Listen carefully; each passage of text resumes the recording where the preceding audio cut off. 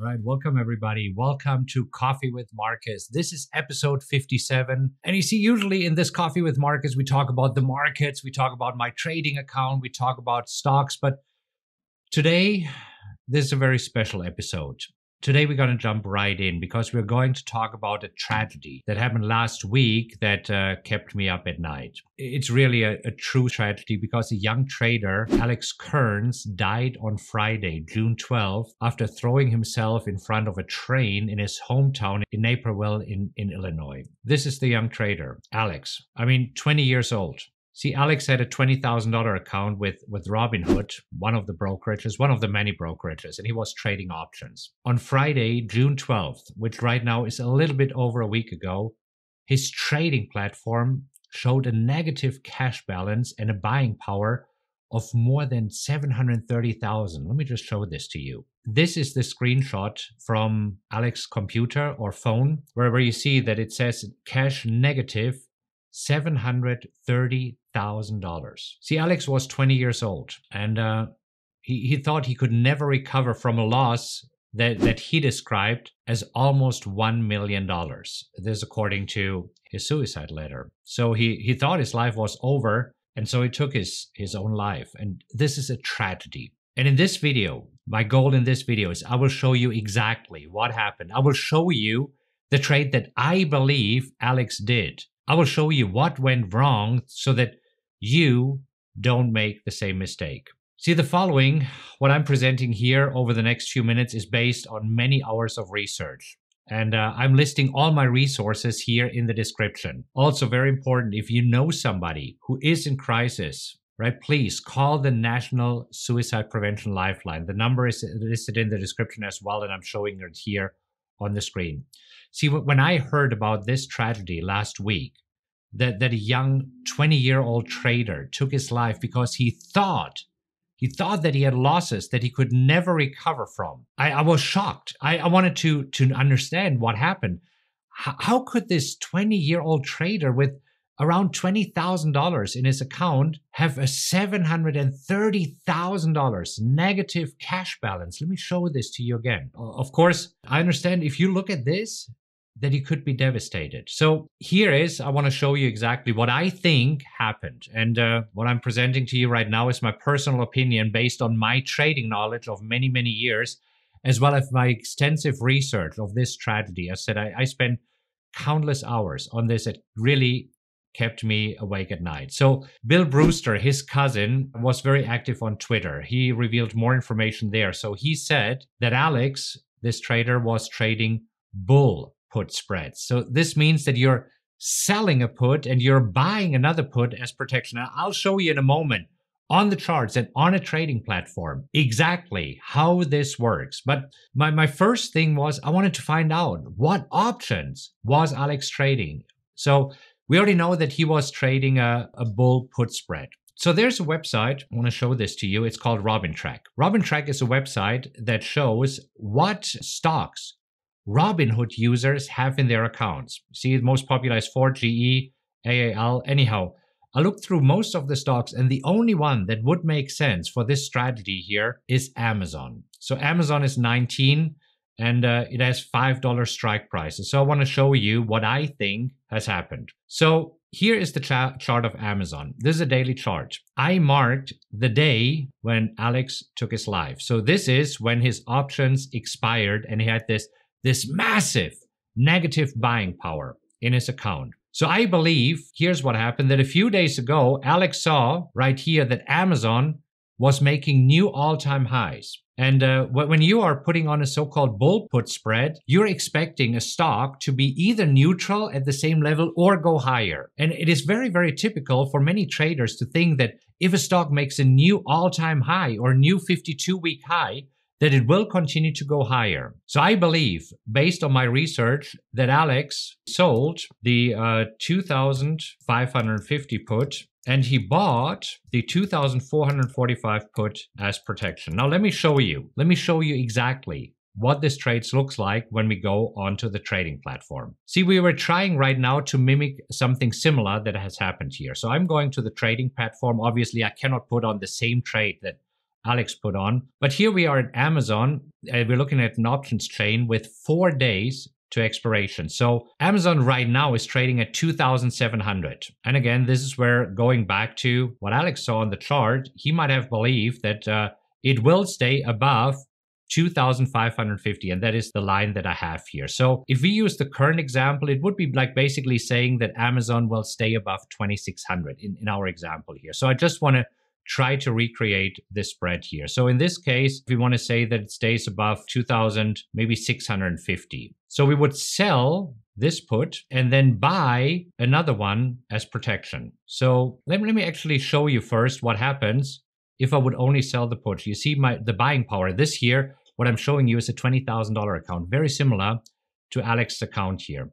So, but if I wanted to just sell the 2,670 put, I needed at least $100,000 to sell one of these options. Because here is what this does. When I'm selling the put at this strike price, it means that if Amazon goes below my strike price, I have to buy 100 shares of Amazon for each one option that I'm selling. So this is why the broker that I'm using here, Tastyworks, requires me to have at least $99,000, almost $100,000 in my account. However, if I'm, as protection, trying to buy a put that is just one strike price below, so now you see the buying power, the money that I need in my account to trade one of these bull put spreads is only $340. And I can make $160 and I would risk $340. So maybe even Alex, I believe that he was trying to make $200, risking $300.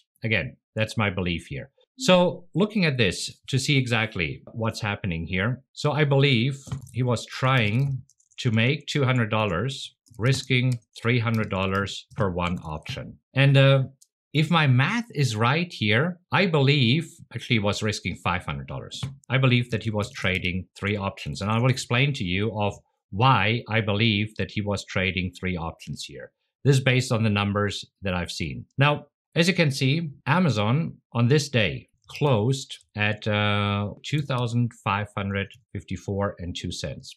This means that right now, the put that he sold is in trouble. So it is below the put that he sold. So therefore, he has to buy Amazon at 2,550. Now let me write this down. For each option that he traded, he would have to buy 100 shares of Amazon for $2,550. So if he was trading 3 options, this means that he would have to buy 300 shares at 2,550. So this brings it up to a total of $765,000 that he needed in order to buy these shares. Now again, Alex thought that he was protected by the 2,445 put, because here's the deal. When we go to a platform, any platform, I mean, Robinhood probably does the same way. And we're taking a look at the analysis. And we see here exactly, okay, he's trying to make $200 and that he's protected and that all he can lose here is $300, right? I mean, so not bad at all. It should have actually worked out well. But let's see what happens here. Since he got assigned, and this means that the stocks will be in his account on Monday. As I said, selling a put means that you have to buy the stock for the strike price. So what I believe happened is that the broker, in this case Robinhood, reserved the money for buying the stock. But you see, the stocks are not yet showing up in the account. And this is why Alex suddenly saw in his account a negative of 730,000. Again, this is based on the math that I did here. So as you can see, it is possible. So he didn't have the money. Obviously, he didn't have enough money to buy these shares. So this is the broker would have sold the shares on Monday, June 15th. So let's take a look at the chart again. So this is what would have happened.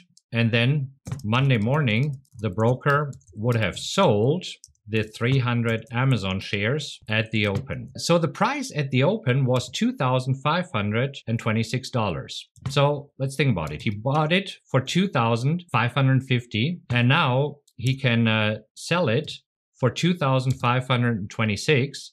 So this means that he has a loss of $25 per one share. So this is the loss. So the loss, $24 per share. And since he has 300 shares, the total loss would be $7,200. Now again, this already is kind of scary because he was actually thinking that he would only risk 500, that this would be his maximum loss here.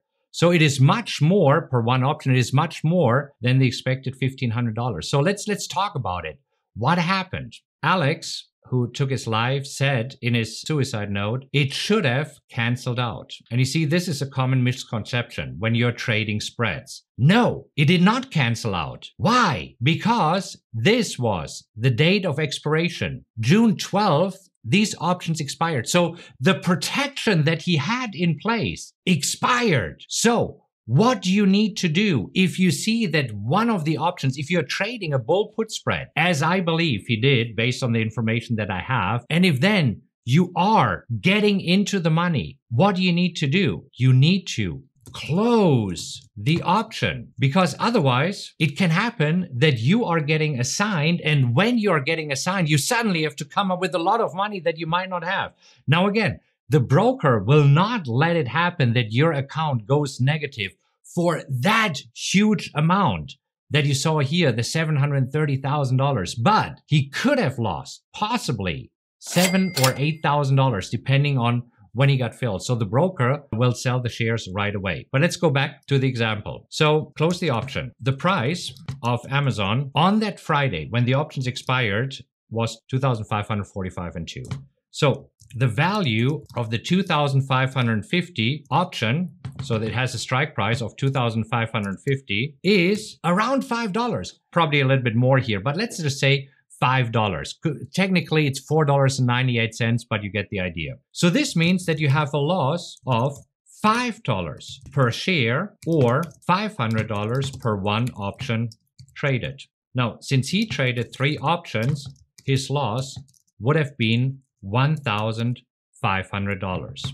This is when you close out the option. This is why it is so expensive. So you see, I believe that this happened led to the tragedy that he had a spread. He thought that he was protected, but then it turned out that one of the options expired and the other one that was deep in the money here, that was in the money by $5, he got assigned, and the broker actually started reserving the money because he needs to buy these shares, but then he would have the shares in the account. But this is what led to this unbelievable cash of a negative of minus $730,000. And also, as you can see, the buying power of minus $730,000. Now, Alex saw this and thought he could not recover from this. But let's talk about the important lessons here. And again, if you know anybody who is in crisis, or if you are in crisis, please call the National Suicide Prevention Lifeline. It's here. This is an important thing, but let's talk about the lessons here. And then you could really help everybody here if you shared this video here. I'm not asking for likes because it's tragedy. I don't want you to like this video because that's not the point. I want to show what happened and the important lessons that we can draw from this here. So there's 3 lessons. Number 1, know what you're doing. See, these days, there's many people who make you believe that trading is easy. It is not. I believe that trading can be simple, but it's not that easy. Otherwise, everybody and his grandmother would be doing it. And this is what we see. We see young kids. I mean, my son is 17 years old. In his class, there is many kids who do have accounts with online brokers. The most popular being Robinhood here. And it is very important that you know what you're doing. So I can't stress this enough. Before you start trading and go into the arena, make sure that you have education, education, education. What does it mean? This brings me to lesson number 2. You gotta have a plan. And the plan tells you what to trade, when to enter. Alex got that right. But number 3 is when to exit. And you see, this is one of the big mistakes that too many traders are making. They don't know when and how to exit. You won't believe the amount of emails and comments that I get on the YouTube videos where somebody says, I'm in this trade, I'm upside down, what should I do? And I'm always shocked where I say, how could you enter this trade without exiting it, right? So this is what I see is happening, especially right now, while we are still in this worldwide crisis, in this pandemic, where people lost their jobs and where we also see tremendous opportunities in the markets. So everybody wants to take advantage of it. Everybody wants to be there when the market rebounds. And see, this is when people jump into trading who are not yet educated. So this is why I'm so glad that you're here watching this video. So I don't understand you to expect fully what a bull put option is or what a bull put spread is. And you see, if you don't understand it, don't trade it. But let's talk about the third important lesson here. And the third lesson here is a little bit more technical. And this is for all options traders. Don't get assigned unless you really want to own the stocks. Close out options that are in the money if you don't want to get assigned, because otherwise you wake up the next morning and you have a bunch of shares in your account that you probably cannot afford and don't want to have. So I know it sucks. There's always this hope, right, that traders have, and hope is not a strategy, but there's this hope that maybe on Friday in after hours, the stock bounces back. It gets out of the money. No, when you see that you're close to getting in the money, or when you have options that are in the money and you don't want to get assigned the stock, exit, close it out, close out. Take your loss if there is a loss. Take your win if there's a win. If you leave a few dollars on the table, so be it. But don't get into a stock that you don't want to own and hope that on Monday it goes up. You see here in this case of Alex, Amazon went against him. It closed on Friday at $2,545 and then opened on Monday $20 lower. Now for Amazon, that's nothing. What's $20 on a $2,500 stock? Nothing. But it is enough to get you in trouble if you have a rather small account. So this is what I wanted to share with you. And I'm sorry if I'm not as uplifting and motivating as I'm usually are, because this really hit me hard. It hit me hard that I had to learn that this trader, I want to bring his picture up here, Alexander E. Kearns from Illinois, took his life because he saw something in his account that scared him shitless. And honestly, I believe it would scare anybody shitless if you don't know what you're doing. And he thought that his life was over. And so he decided to end it, which is a tragedy and should never happen again. So I want to make sure, first of all, if you know anybody, no matter what, it doesn't have to be related to trading, who is in crisis, or if you are in crisis for whatever reason, please do call the National Suicide Prevention Lifeline. It is so important. And secondly, when you are trading, please make sure that you know what you're doing. And please make sure that you do not only know what to trade. Alex knew what to trade. He wanted to trade Amazon. He wanted to trade a bull spread. Do not only know when to enter. Alex knew exactly when to enter. But the third and most important, know when to exit. Have an exit plan. And an exit is either with a profit, yay, or with a loss. Losses are part of the business.